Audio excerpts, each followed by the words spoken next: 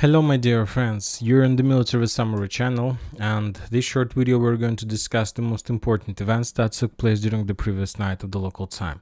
The thing that we can say for sure that the weather became worse and worse every single day in the CIS region, in Belarus, Russia, Ukraine, and currently there are lots of snow outside the buildings, and obviously the Ukrainians understand and they know that if the temperature drops below 8 degrees Celsius, rolling blackouts will be applied in Ukraine for 1-2 hours. And we're talking about, let's say, rolling blackouts without any missile strikes. Obviously, if the Russians will include missile strikes against the Ukraine infrastructure, the rolling blackouts will be applied in Ukraine for 6 hours a day, and obviously this is going to be a disaster, not just for the Ukrainian economy but also the most important for the deployment of Ukrainian forces from one side of Ukraine to another. Basically the main key of Ukrainian success, or at least not, we can't call it success, but the key that allowed the Ukrainians to survive and to stay and hold the combat lines is the Ukrainian, let's say, possibilities to redeploy from one side to another. And if the Russians can cut this possibility, our Ukrainians will gonna have lots of problems. Now let's move to Kherson direction. We got few updates from this territory during the previous night. The Ukrainians published the video how they managed to discover the Russian positions, the Russian ammo depot, and as a result of strikes with J-dam, as you can see, there are 2 holes in the roof of the building. That means that Ukrainians used 2 J-dam at once. The Ukrainians managed to destroy some warehouse. We don't have the numbers neither from the Russian nor from the Ukrainian side about the results of that attack, but maybe this is just like another attack and media victory from the Ukrainian side. Russians from their side are to continue bombardments of the cities and villages along Dnipro River with FAB 500. And so this is the same thing they're trying to do every single day. When talking about Krynki itself, we got today just one update, very interesting by the way, just a message. The Russians are saying that as a result of counter-attack they managed to capture a few prisoners of war in Krynki, and the Russians reported that everyone has frostbite on their feet. So that means that those Ukrainians who were sent on the Russian bank of the river months ago still haven't been rotated by the Ukrainians and or replaced. And as I understand, this piece of news confirms our suggestion that the redeployment on this bank of the river is one-way ticket. There are no way back. The only way back is probably to surrender to the Russian forces. So no changes on the ground.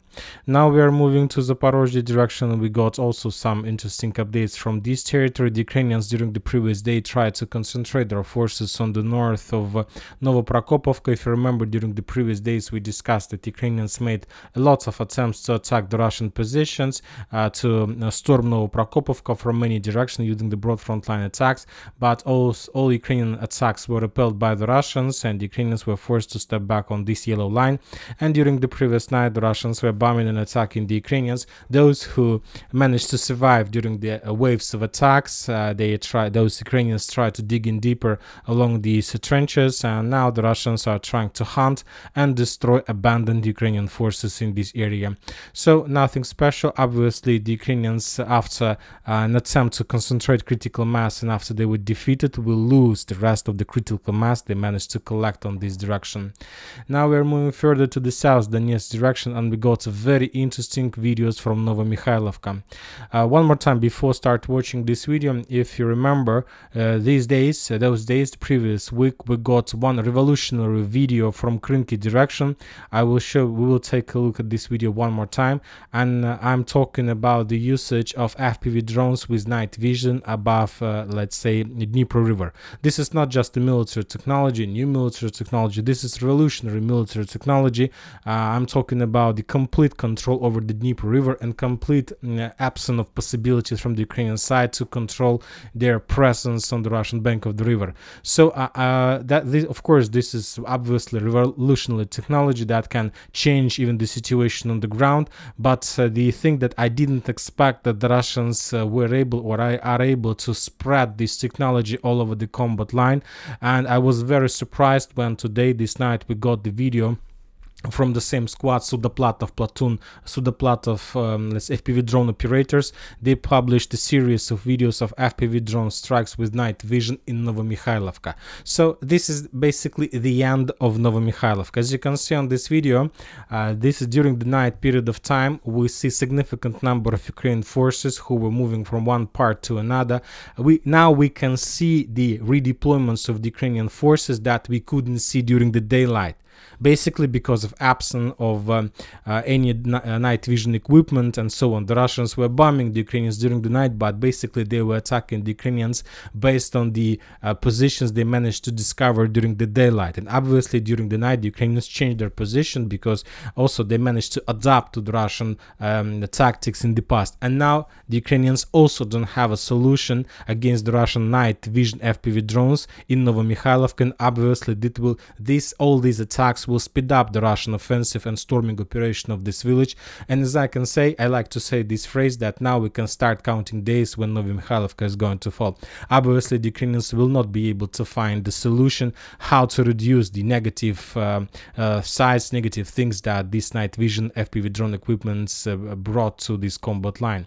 Now we're moving to Avdiivka, and we have some updates. The Russians reported, some Russian sources reported that Stepova or Petrovska, if we call this village in Russian, fell and the Russians established control. But this is like a fourth or fifth report since the beginning of Russian offensive operations, so we're not going to color this territory. Maybe those were another speculations, so let's wait. But I believe that we need to discuss because we got such report.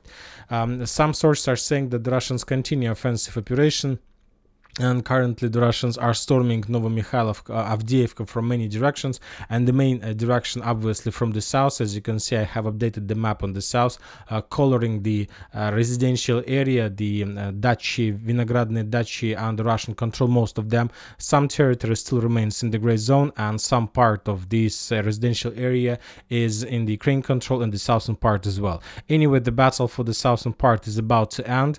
After the end of the battle for the south, the Russians will have to take a small operational pause. Maybe they have already prepared the let's say third and fourth waves of offensive operation, who waits when the first two waves will complete the clearing operation, and then the Russians will start everything with the fresh forces from the beginning, and they will try to dig in deeper inside the Avdiivka, trying to cut a lot of pieces of Avdiivka, let's say from the east, southeast, from the south, and of course on the south of the quarter by the name of Khimik, this one. And then we're gonna see more clashes inside of Avdiivka. Furthermore, about just common technology improvements that the Russians currently try to make and so on. According to information we have, the Russians finished the production of the third batch of Su-34. So during the 2023, the Russians, like say producers of this type of aircraft, have already created two batches of Su-34.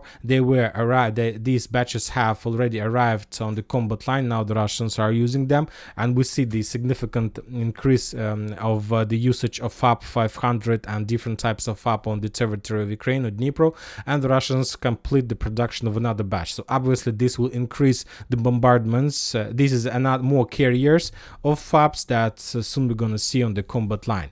Another technology improvement, the Russians are trying to create their own FPV drone like Baba Yaga, because you know that either the Russians and the Ukrainians during the special military operation are using and will continue using the FPV drone by the name of Baba Yaga. The drone that's like mother drone that can carry other drones, that can carry a lot of let's say grenades and so on. But this drone wasn't military drone. That drone was prepared as the agricultural drone, and now the Russians, as you can see, have created their own interface.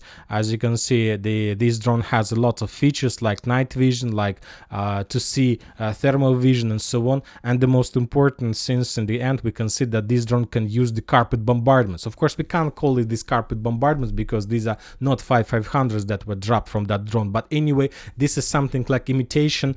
At least the Russians are trying to let's say minimize the possibilities of Russian aviation and to create some analogs of these behaviors in these drones. Anyway, soon this drone will be appeared on the combat line, and these new drones will make more problems for the Ukrainians. A lot of updates are coming from Bakhmut Artyomov's direction. On this, according to information we have, the Russians managed to cross the railways. At least we got another confirmation. The Ukrainians published the video, the footage, how the Ukrainians were bombing and attacking with mortars the Russian infantry during the night who was trying to cross the railways.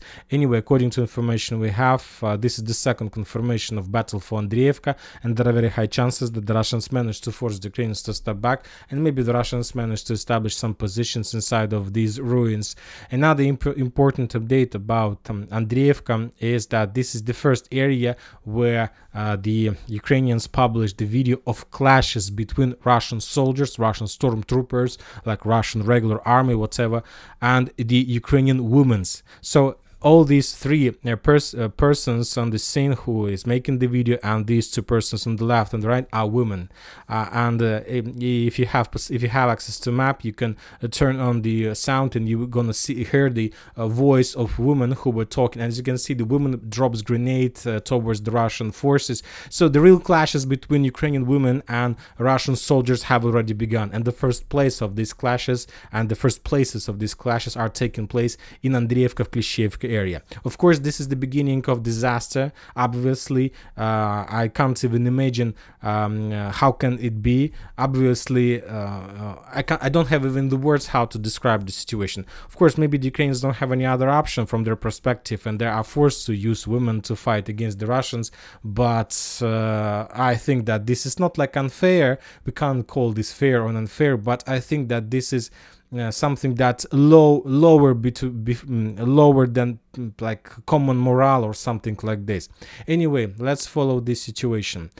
Furthermore, we got some updates from Klishchiivka area. The Russians continue their offensive operation and they continue bombardments of the Ukrainian Hill 215, and the Russians the distance between the Russian positions and these fortifications is less than 600 meters. Furthermore, the Russians, after a small operational pause, restarted their offensive operation in direction of these railways and tree lines, and with the next 48 hours obviously we're going to receive some updates from this direction as well. And that's it for this short video. Military Summary channel reminds you to condemn any violence in the world. Thank you for your watching. Subscribe to my channel, put your likes, join my Patreon, and have a good day. Bye bye.